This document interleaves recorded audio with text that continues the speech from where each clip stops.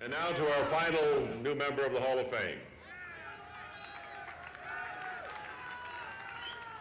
Ironically, for a man of such very impeccable character, and he is indeed, they called him Killer.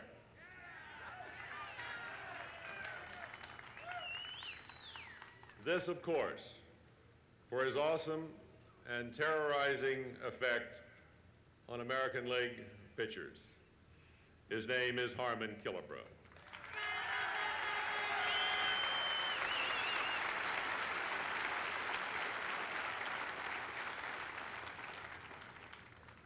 Though bigger men have played this game, few have ever exhibited such awesome power. He left a trail of broken seats throughout the American League to back this up. He hit 573 home runs in a 22-year career that began with the Washington Senators in 1954.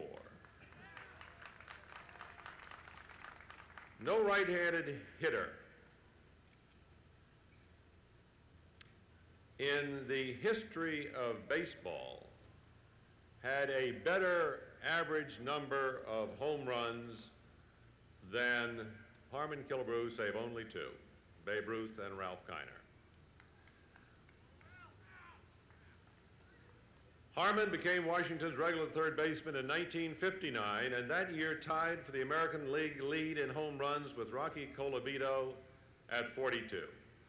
It was the first of 8 times he would hit more than 40 home runs in one season, and also the first of 6 times he would lead the American League in home runs. In baseball's centennial year, 1969, he hit a career high of 49 home runs for the second time and drove in 140 runs to lead the major leagues in both categories. For this magnificent effort, he was awarded the American League's Most Valuable Player Award.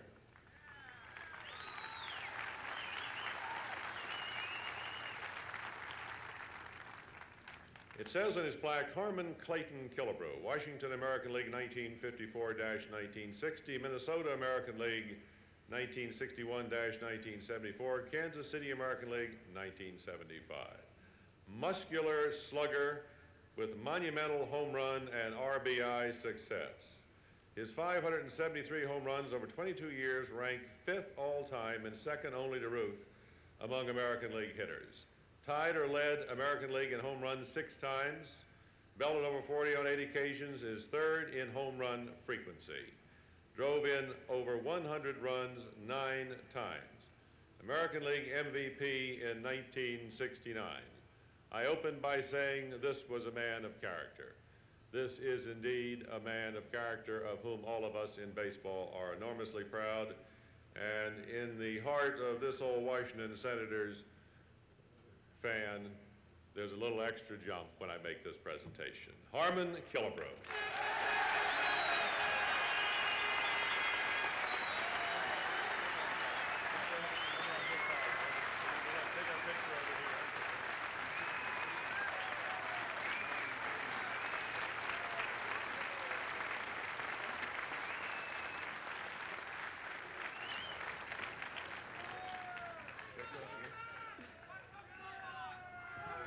Thank you, Commissioner. I don't know, I was used as a cleanup hitter a few times, but this is the toughest cleanup hitting I've ever done. To follow guys like Rick Farrell and Don Drysdale, Pee Wee Reese, Louis Aparicio, this is a tough job. Commissioner, inductees, honored guests, families, ladies and gentlemen, and friends, and I do mean friends, because if you weren't a friend of baseball, you wouldn't be out there today, and we're very thankful that you could join us. Thank you very much.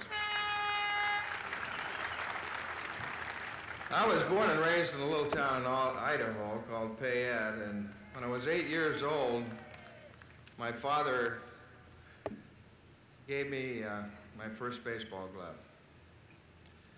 He was a great athlete. He played football and for James Millikan University in Illinois.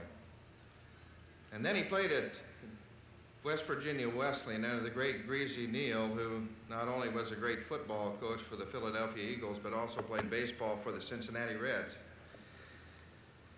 And it was through my father's insistence and persuasion, I guess, to insist that I participate in sports, not only baseball, but in football and basketball and a little track, that I became acquainted with this great American pastime.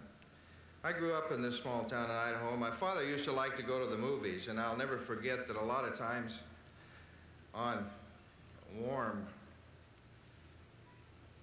summer evenings like this, my father would take my brother Bob and I to the movies.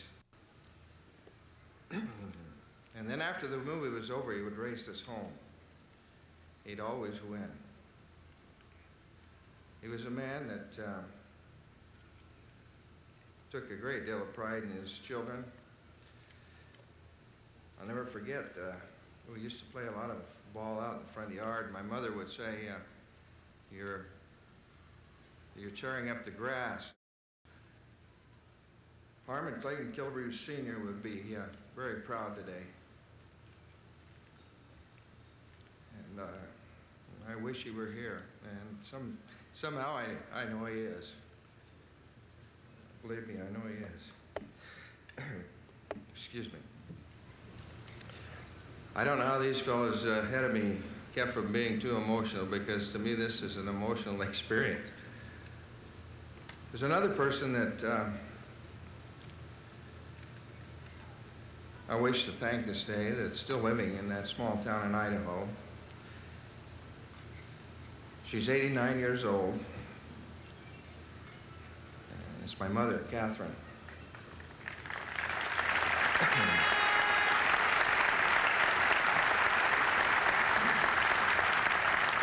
She encouraged me with a unique, great attitude about life. And she couldn't be here today, but I honor her in a very special way and thank her for, I really thank her for my very being. I'd also like to thank my brothers, Gene and Bob, and my sister Eula, who encouraged me in my early formative years when I was growing up. But there's a certain blonde girl from Idaho that's here today that encouraged me about as much as anyone else. And she's still doing that. She's here today, and I'd like to introduce her, my wife, Elaine.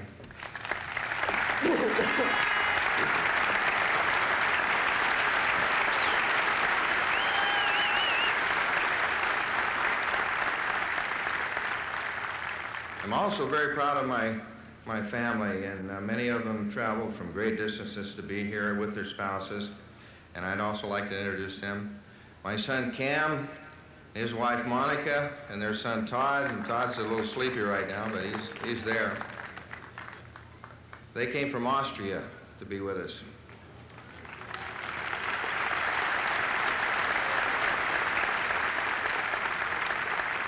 My son Ken came from Seattle. Ken, I'm glad you're here.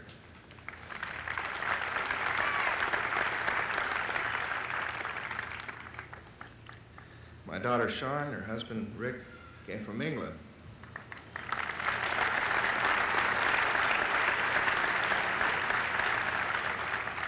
Kathy and her husband Scott came from Scottsdale to be with us. And the baby of the family, Aaron, will be a sophomore at Brigham Young University this fall.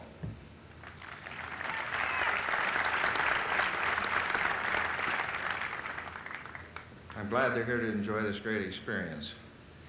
I'm thankful for the ability that my father in heaven gave me to play baseball, or I wouldn't be here today. I'm thankful to be honored in such a special way by a group of individuals that do an outstanding job, the Baseball Writers of America. Thank you for honoring me I'm thankful to the Baseball Hall of Fame for this opportunity of being here. And it's a special treat to me to go in with this special group that's going into the Hall of Fame this year. Rick Farrell, Don Drysdale, Pee Wee Reese, Louis Aparicio. I'm delighted. I love baseball, and I consider this baseball's greatest honor. Thank you very much.